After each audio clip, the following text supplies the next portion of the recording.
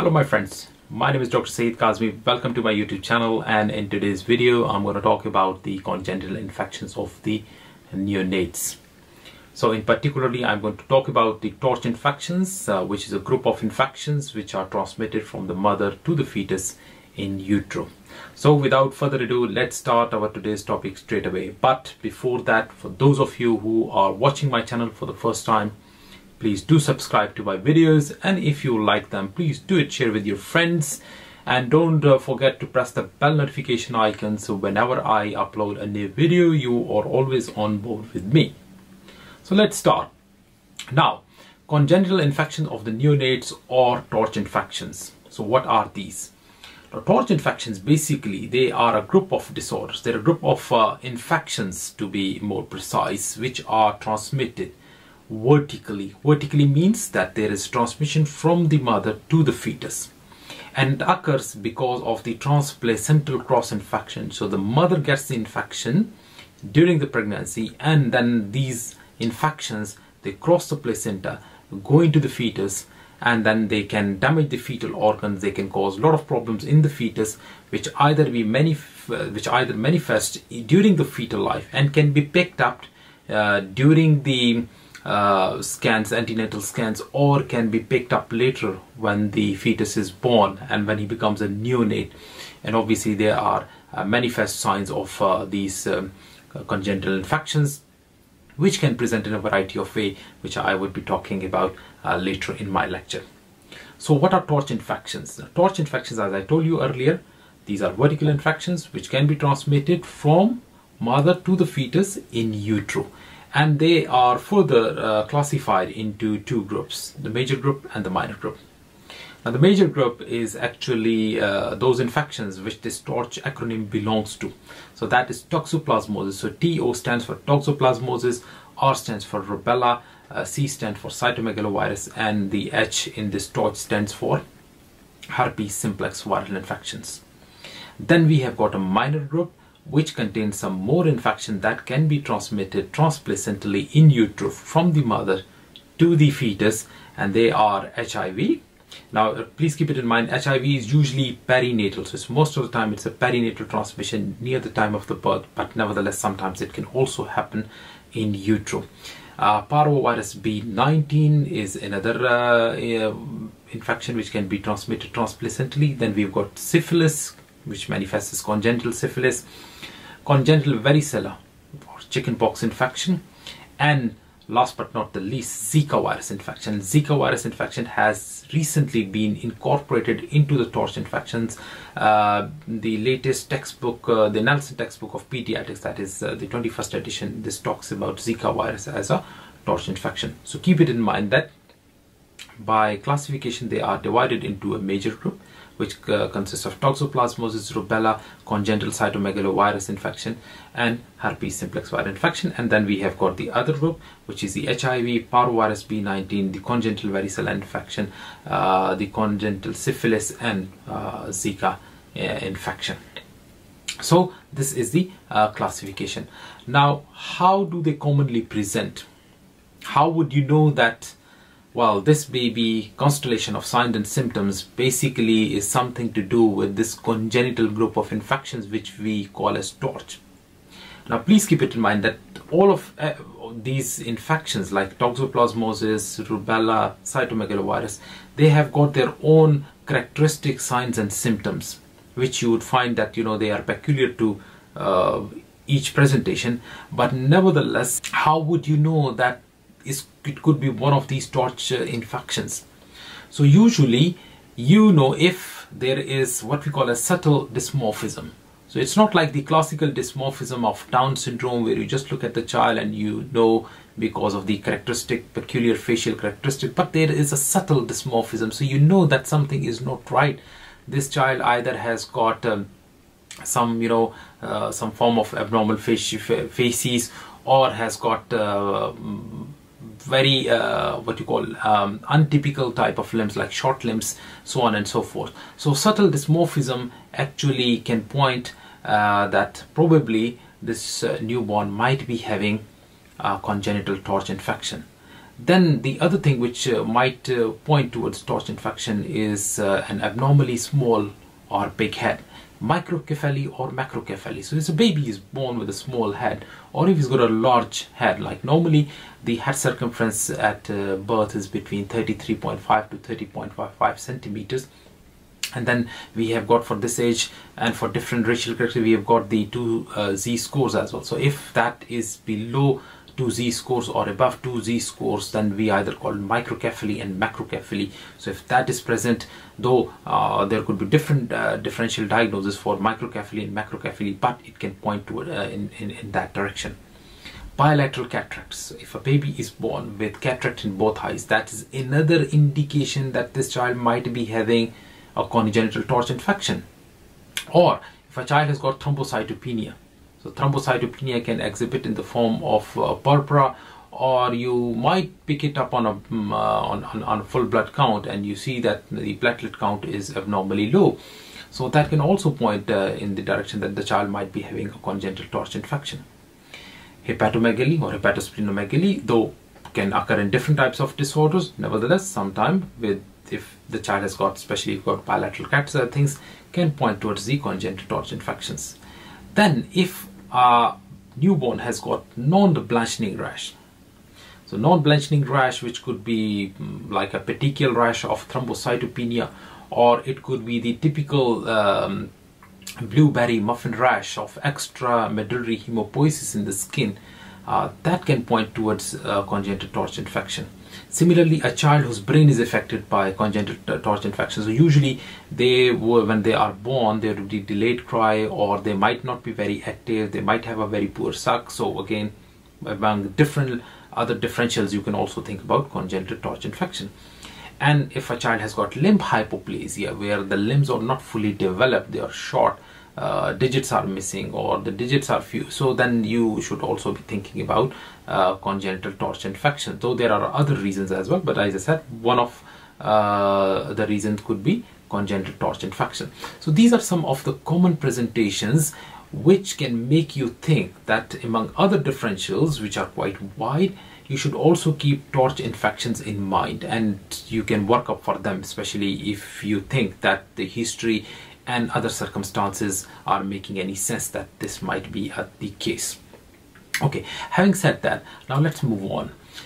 We will talk about these one by one. So congenital toxoplasmosis. Now toxoplasmosis is more common in the developing countries rather than in the developed world.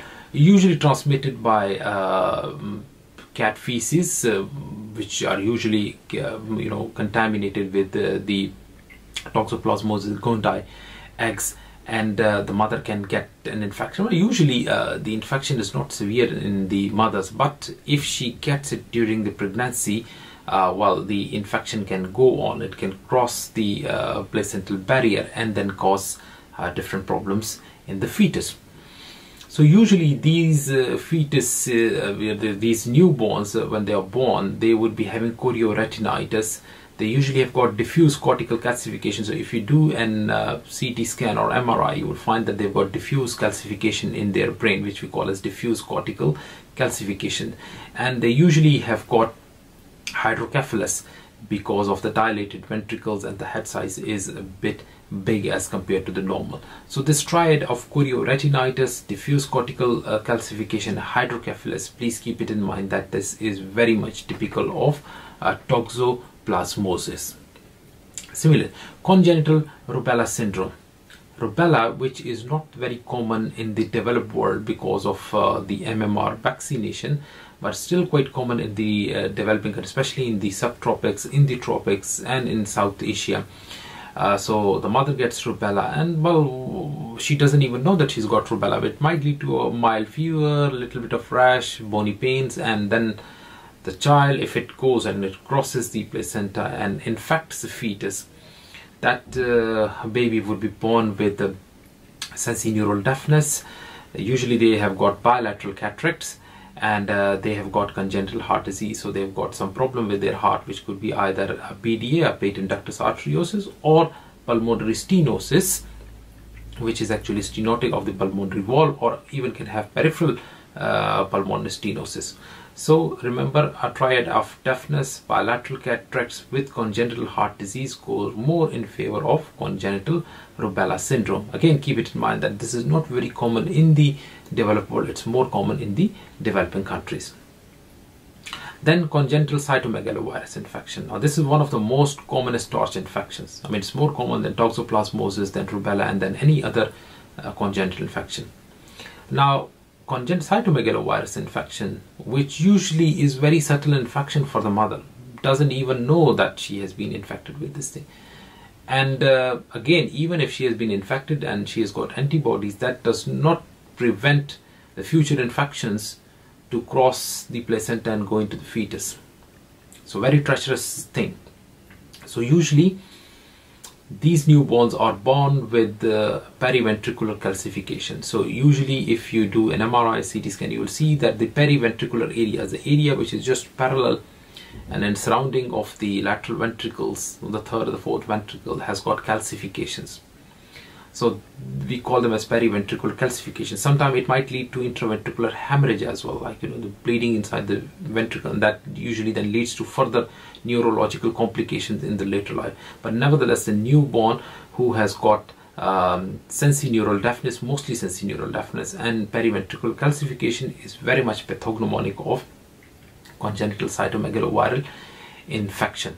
Now also keep it in mind that most of the infections, cytomegalovirus infections, nothing happened that, but if the subclinical infection goes on, the baby would later develop sensorineural deafness. Please keep it in mind, because this subclinical infection, if it goes on, usually it hits the 8th cranial nerve, and that leads to sensorineural deafness. And the other thing, as I said, the characteristic findings are periventricular calcification on CT or MRI. Then congenital varicella infection, congenital chickenpox infection. Again, if the chickenpox virus crosses the placenta and infects the fetus, usually these newborns are born with limb hypoplasia, and they've got cerebellar hypoplasia as well. So the cerebellum as well as the limbs are not properly developed, and that they can have problems in the later life. And congenital herpes simplex virus infection. Now this is usually acquired perinatally at the time of birth. If the mother has got genital herpes, which is called herpes simplex virus type 2, and the child acquires it while passing through the birth canal, so these babies would be born with, and they would develop fever. They might or might not develop vesicular rash, but because mostly it causes encephalitis, so the baby would be having seizures, would be doing very poorly, poor sac, hypertonic, floppy, as I told you, seizures. And if you do an MRI, that usually shows temporal lobe enhancements. That is very much characteristic of herpes simplex virus infection, but it has got treatment. If you give intravenous acyclovir or valacyclovir, that can cure the condition. So these are some of the triads or common manifestation of these torch infections. So toxoplasmosis, keep it in mind that it would be chorioretinitis and hydrocephalus. So this is the one which causes big head, and the MRI or the CT scan would show diffuse cortical calcification. So MRI findings of diffuse cortical calcifications, toxoplasmosis. Congenital rubella syndrome, remember, it's usually bilateral cataracts, sensorineural deafness, and congenital heart disease. And what sort of congenital heart disease? Patent ductus arteriosus or pulmonic stenosis. Congenital cytomegalovirus infections, usually asymptomatic, but subclinical infection is the most common presentation and can go on to have sensorineural deafness, and the CT or MRI can show periventricular calcification. Congenital varicella chickenpox infection usually presents with limb and cerebellar hypoplasia, while herpes simplex virus infection, which is acquired perinatally at the time of the birth, would usually present with fever and seizures and temporal lobe enhancement on the MRI. Now moving on to HIV. HIV is more common in the tropical regions, in the subtropical regions. Again, 25% of the transmission can occur perinatally. Usually these babies are born with a low birth weight, They also have got failure to thrive later on. And if you do the MRI or CT scan, it would show calcification of basal ganglia. So the basal ganglia calcification is very much typical of congenital HIV infection. Keep that in mind. Syphilis, which is not very common these days, but still quite common in the tropical and subtropical and in the developing world.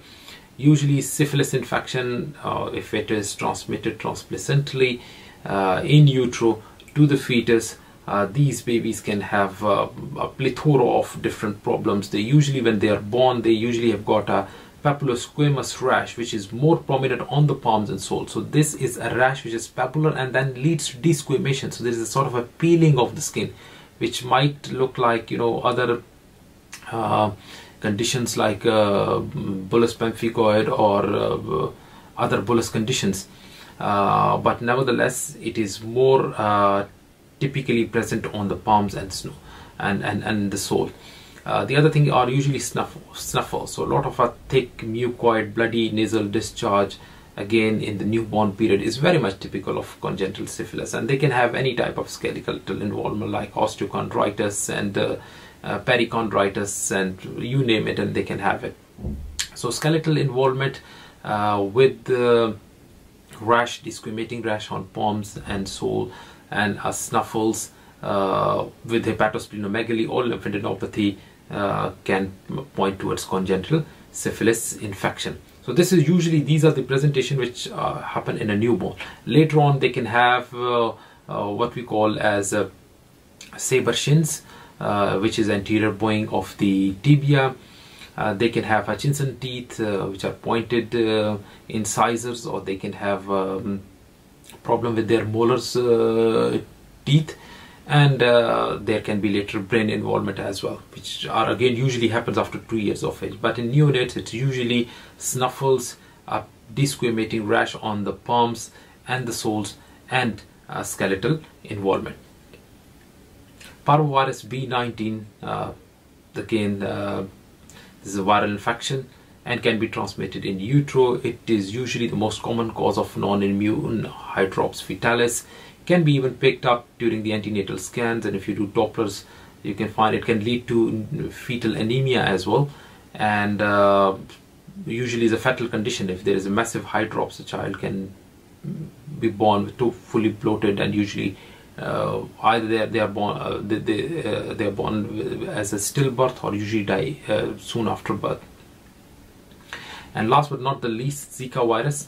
Zika virus infection can also infect the fetus in utero, and that leads to microcephaly. So there's a small head. They can have lysencephaly. If you do the fundi, they will having retinal mottling or macular scarring. And typically on an MRI or CT scan, they have got what we call as subcortical calcification. So subcortical means it's not the cortical surface, it's slightly below the cortex. So that is what we call a subcortical area. So subcortical calcifications are very much typical of congenital Zika infection. So these are some of the typical features of these torch infections.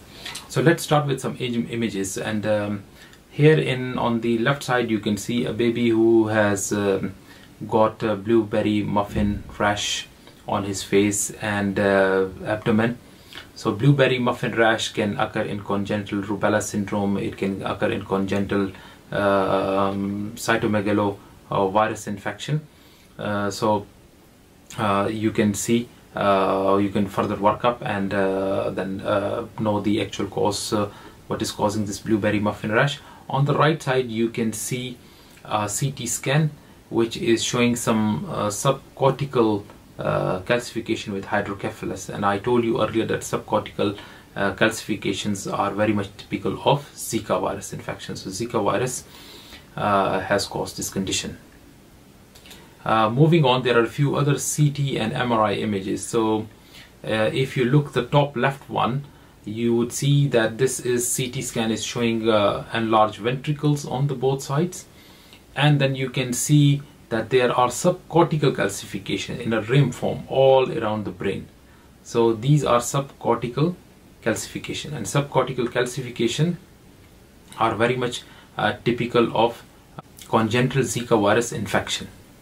In the second one, you can see that there is a rim of calcification surrounding the lateral ventricles, and that is periventricular calcification. So periventricular calcification is very much typical of congenital cytomegalovirus infection. Then the third CT scan on the right side, you can see that there is diffuse cortical calcification, diffuse one, it's spread all around the brain. And this diffuse cortical calcification usually occurs in congenital toxoplasmosis. Then in the lower left one, you can see calcification of the basal ganglion regions. The basal ganglion regions are calcified in congenital HIV infection. And then on the right side, in the lower part of the slide, you can see an MRI image, and this MRI image is showing enhancement of the temporal lobe of the left side, and that happens in congenital herpes simplex virus infection. So as you saw, that different MRI or CT scans can show you different things, and most of the times they are very typical, though they are not specific. Sometimes you can have the features of one in the other one as well, like you can get periventricular calcifications in sometimes even in the congenital rubella syndrome as well, but nevertheless most of the time subcortical calcifications would be typical of Zika virus infection. Periventricular calcifications are typical of congenital cytomegalovirus infection. Diffuse cortical calcification are typical of congenital toxoplasmosis.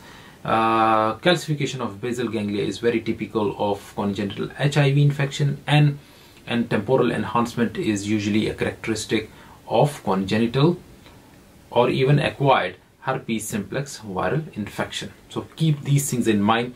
In exam, sometime you might get images of MRI and CT scan which give you a scenario, and then they ask you for diagnosis. So once again, keep it in mind. If it is subcortical Zika, if it is periventricular congenital cytomegalovirus, if it is diffuse cortical, then toxoplasmosis, if it is calcification of basal ganglion, then HIV, and if it is temporal lobe enhancement, then herpes simplex virus. So keep these things in mind. Here is another picture where you can see the soles of a child with desquamation.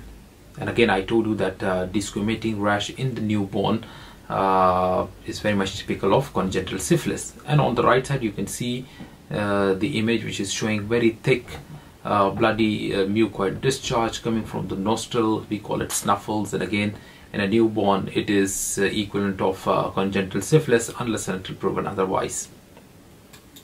So now coming to the diagnosis. How do we diagnose? Now the thing is that we most of the time when the baby is born, so they will be having different features. So it is very difficult just to say like, well, this is congenital toxoplasmosis or this is congenital rubella or cytomegalovirus. Now in developed countries, most of the times during fetal medicine, all the women who are pregnant, they are scanned antenatally, they are booked, and proper examination is being done. So they usually have got scans, Doppler scans, as well as if they find something on that, then they can have the fetal medicine specialist involved, and then they can do cord blood sampling, they can look for viral PCRs in the cord sample, and they can make a diagnosis. They can even do in utero MRI scanning, which can pick up conditions of the brain. So in developed countries, it is mostly diagnosed in utero. So you don't need for the fetus to be born to look at the features and then diagnose. So most of the time there would be in utero diagnosis made by fetal medicine experts, and when the baby is born, he already has got a label or a diagnosis. But that happens in developed countries. In developing countries where things are not that much advanced, so again you always have to look for the clinical signs and symptoms, you look for the history, and then you do your workup.